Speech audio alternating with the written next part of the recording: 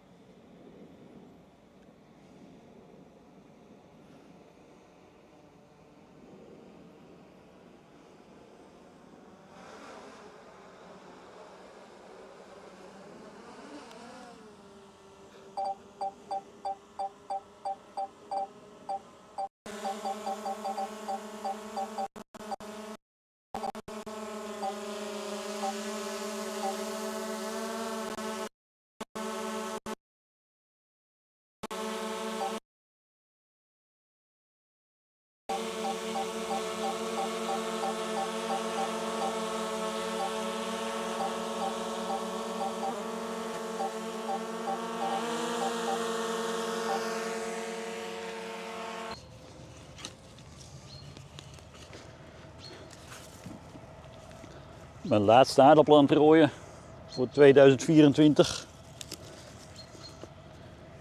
Dit is voor beproeving van de phythopthora.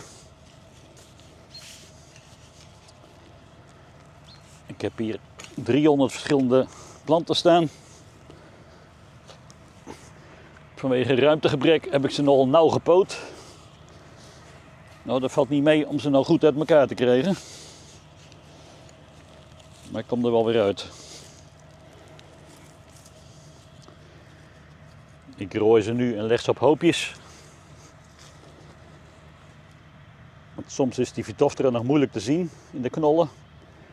En als ze dan een dag al wat liggen en er komt zuurstof bij, dan heb ik het idee dat ze snel makkelijker zichtbaar worden.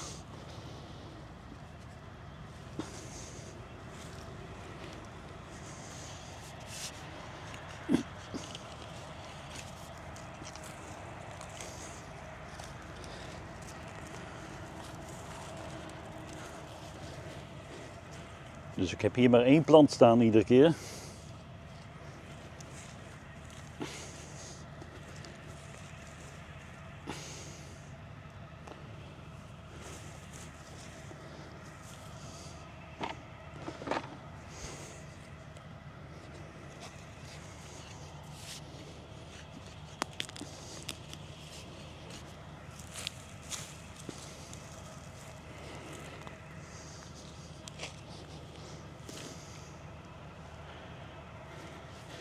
Ik kijk hier niet naar opbrengst. Maar er zitten wel enkele zitten flink onder de schurft. Dus daar kan ik dan wel mooi een cijfer voor geven.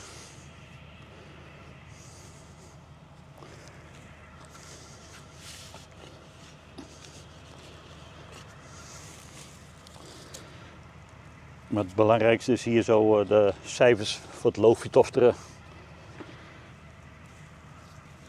Met dit en knolphythopthora is natuurlijk een extra aanvulling. En ook heel erg belangrijk.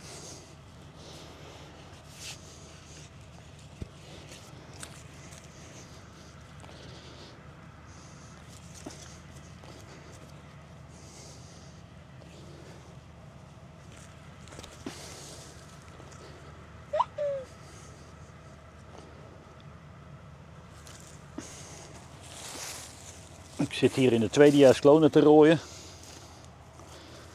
Daar heb ik dus op het land op mijn proefveld 4 planten voor pootgoed gehad, 4 planten voor consumptie.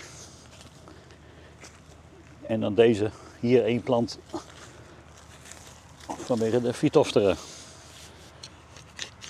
Dus dan krijg ik al een mooie indruk. En dan heb ik volgend jaar voor de overblijvers die de 3e jaar in gaan al mooi wat gegevens.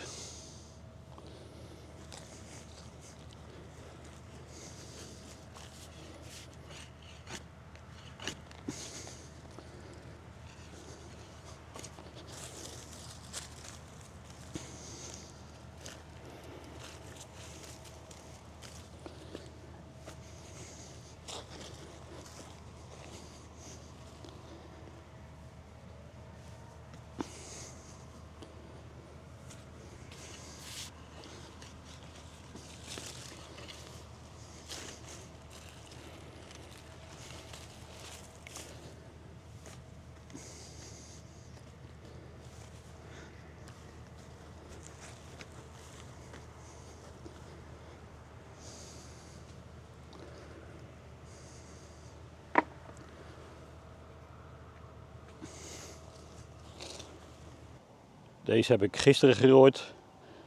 Er is vannacht een buitje overheen geweest. Op zich wel makkelijk. Wordt mooi zichtbaar. Kijk, en hier liggen een paar met phytophthora knollen erbij. Kijk, die knol is nog best moeilijk te zien. Als die een dag wat ligt, dan gaat hij wel verder rotten. En wordt het beoordelen makkelijker. Er ligt van alles. Kijk, hier zit schurft op. Die is schurft en phytophthora. Wat door was. Die is weer mooi glad. Dit is allemaal schurft. En ook knolphytophthora.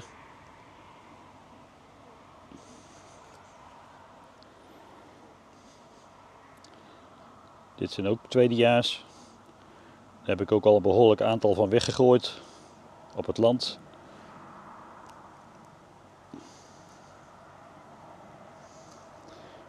En zoals hier te zien valt er ook nog wat af op knolphytophthora.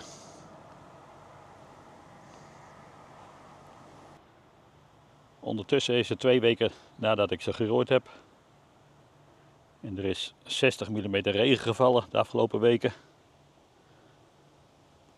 En ik had ze laten liggen om de phytophthora beter zichtbaar te krijgen. Nou, dat is goed gelukt. Dat zie je hier wel. Phytophthora knollen zijn verder gerot. En de goede knollen zijn een beetje groen geworden in het licht.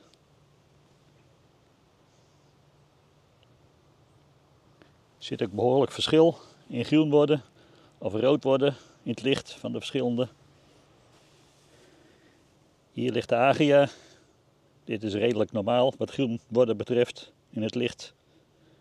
En dan ligt hiernaast de Aztec Gold. Nou, daar markeert niks aan. Die is helemaal niet verkleurd. Best een groot voordeel als je zulke soort aardappelen in een plastic zakje in de winkel legt. Dat ze mooi op kleur blijven. Er zijn er meer bij die niet zo heel erg verkleuren in het licht. Maar ze hebben toch allemaal een groene gloed over zich.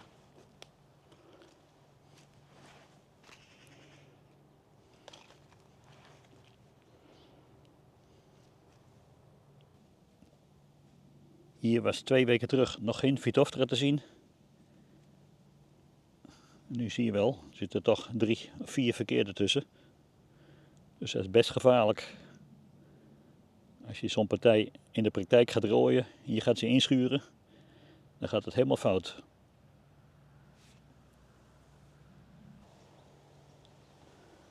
Ook is de schurft veel makkelijker te beoordelen, nu de regen overheen geweest is.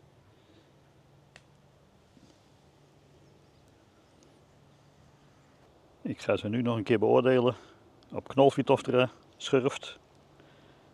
En de extreme met groen verkleuring, die schrijf ik op. En dan ga ik ze opruimen. Het is wel gevaarlijk, want hier zat slakkenvraat aan. En dat is een invalsporen geweest voor de phytophthora.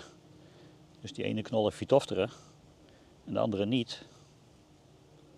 Ja, wat heeft het met gevoeligheid te maken?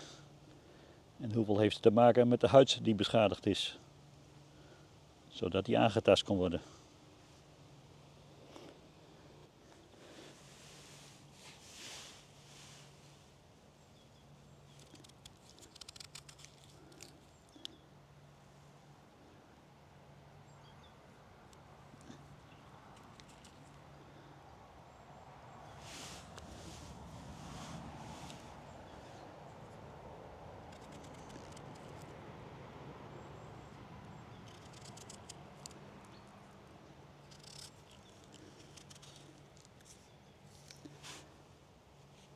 En zo ziet het eruit. En dat rottingsproces gaat door. Dus op laatst is die helemaal rot. En gaat die lekker. En kan die weer andere knollen aantasten in de bewaring.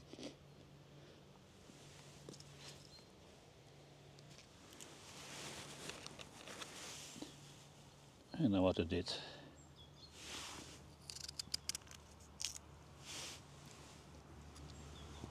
En op laatst is die helemaal weg.